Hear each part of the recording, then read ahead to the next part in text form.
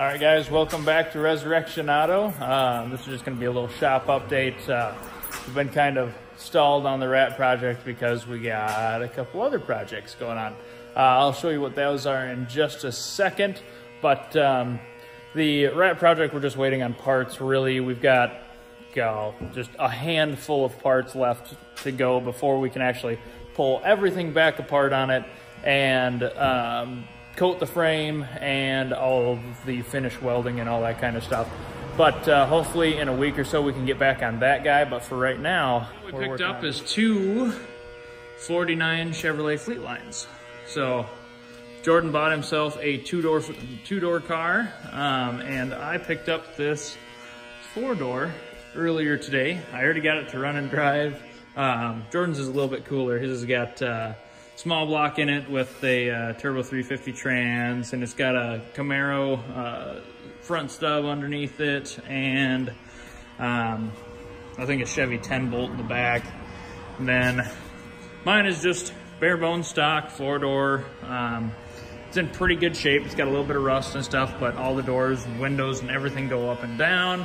The motor, it looks to be like it's been rebuilt, and it runs like it's been rebuilt too. It doesn't smoke, it doesn't knock, nothing. It just is smooth, sounds like a dang sewing machine running.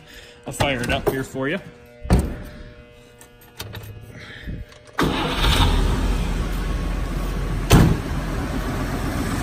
Just purrs like a kitten. Runs really good. Can't even hardly tell it's running if you're standing behind it.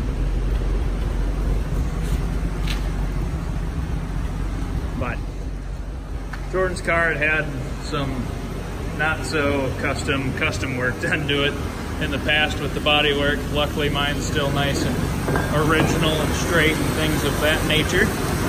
But we're just fixing these up, getting them running and driving and stuff like that, so then we can just sell them. So if you know anybody who's interested in a 49 Fleetline two-door car like that one, or a four-door car like mine, get a hold of us. You know, we can send it wherever you want it to go, as long as you pay for the shipping. They're both good, pretty good starter cars for somebody who wants a hot rod.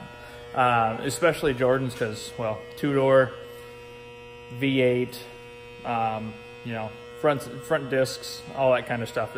It's good and ready to go. Mine's more going to be probably somebody's family cruiser or something along that sort. But they are pretty good cars. So these will be nice to get back on the road for somebody, you know. It'll be a good time. But for right now, that's gonna be it. Tomorrow I'll probably do some more video with this car here.